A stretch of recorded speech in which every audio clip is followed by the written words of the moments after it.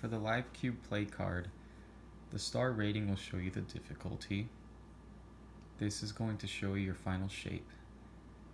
And to play, you're going to first take out the shapes that are not colored in. These are going to be the shapes that you're going to have to put in to complete the puzzle. So once you do that, you're going to follow these directions to set up the puzzle.